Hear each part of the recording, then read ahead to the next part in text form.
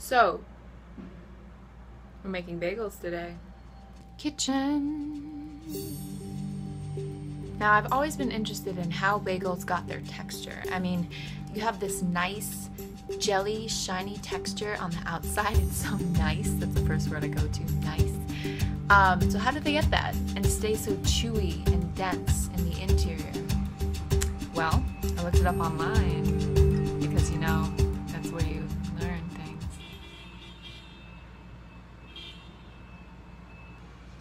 Now that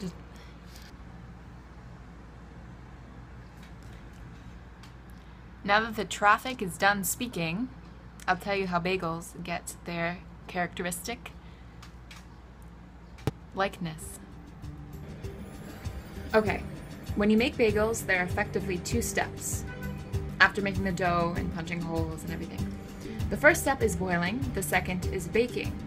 When you boil this bagel, you are throwing dough into boiling water. Yes, that is what boiling is.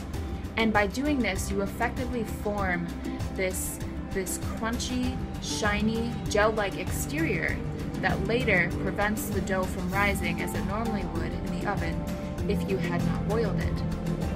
So then you end up with this nice crunchy exterior of the bagel, and then a hard, dense, chewy interior that we know so well after taking our first bite into that bagel that probably has too much cream cheese.